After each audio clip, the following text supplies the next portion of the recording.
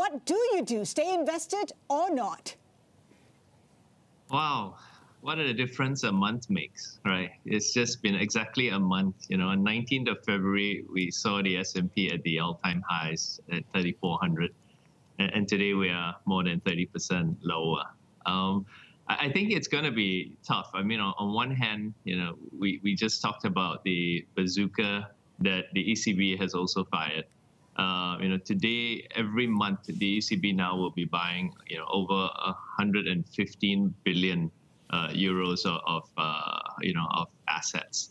That's the highest ever, right? So, I mean, at the peak of the crisis in Europe, they were buying 80 billion a month, and now it's 115 billion. And in spite of that, the market's a lot lower. So I would say on one hand, there'll be a lot of liquidity in the system. A lot of, you want to call it helicopter money or handouts that need to be made, just to keep the lights on, right? Because in the consumption and demand destruction, jobs will be lost. And so as a result, handouts all across the world, basically helicopter money will kick in.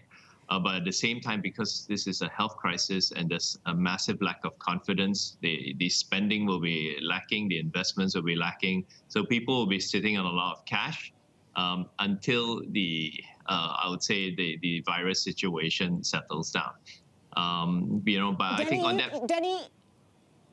Danny, you talk about the bazookas, everything and the kitchen sink, yet we see tumble after tumble. I mean, how much risk has been priced in, given the fact that we're facing a recession and basically everybody has run out of ammunition?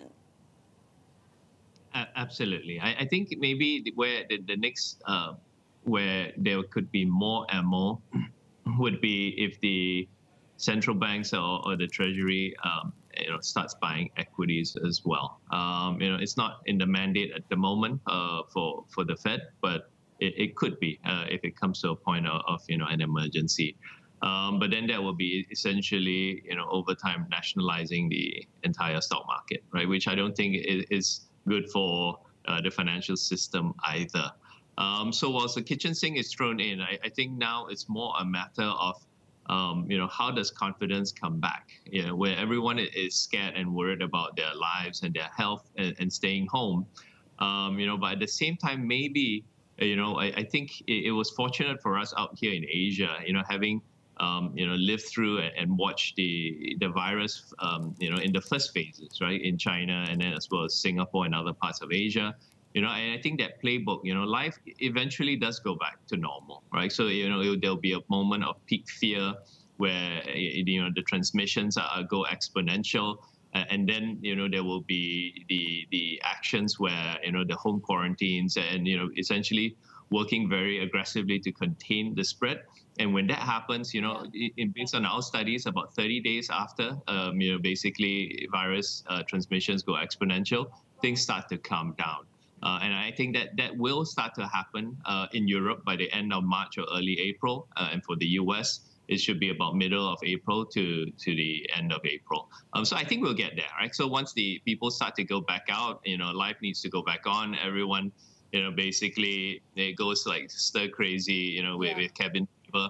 And then I think then things will start to settle, right? So it's not so much about bazooka or liquidity. I think that is just to hopefully keep businesses afloat, for a couple of months. But then Danny, we need people back to work and spend. Danny, it's Yvonne in Hong Kong. Thanks so much for joining us. What are your clients telling you now? Have you seen any withdrawals? Not yet. I would say clients, again, I think, it's fortunate that our fund tends to do well in volatile situations. In fact, when I was sitting at your offices, in December of this year, we were exactly calling for investors to own, tails and own volatility that we felt that the markets were too complacent, that a big tail event, was overdue. And so to me, I would say that we have provided a decent hedge for clients. But at the same time, it feels to me that the longer-term investors have not capitulated. So I would say the fast money, the alternatives funds, some of the CTAs and algos have capitulated, as well as some retail investors and high net worth. But I would say the longer-term pension funds still are in the camp, and rightly so, that we should look through this crisis, for the next 3 to 6 months. But it will be scary, right? Because you will start to see earnings fall off a cliff, right? So, it takes a leap of faith and confidence that you can ignore, basically an earnings recession of 50 to 90% for some companies, right? Yeah. So for now, investors are still, longer-term investors are still, standing pat. Okay, so longer-term investors are still there, but in the next coming weeks or months, as you're forecasting, perhaps things will start peaking when it comes to the number of infection cases. Are we likely to see more disruption in the hedge fund industry, where we'll see more funds have to liquidate this quarter? I think there will be some liquidation, and in fact, part of the reason this I'll say the next wave of the sell-off, right? It coincided with the Saudi-Russia basically oil disagreement, leading to oil prices falling 30%, and as a result, some maybe sovereign wealth funds actually needing to shore up their reserves and hence putting in redemptions.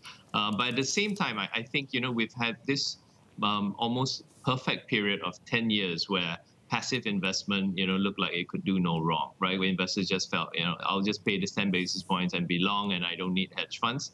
I think maybe this period could be a reminder that, that there is still a place for active managers in the portfolio, because, every so often we do have these massive flash crashes, and they will still recur, in the years ahead.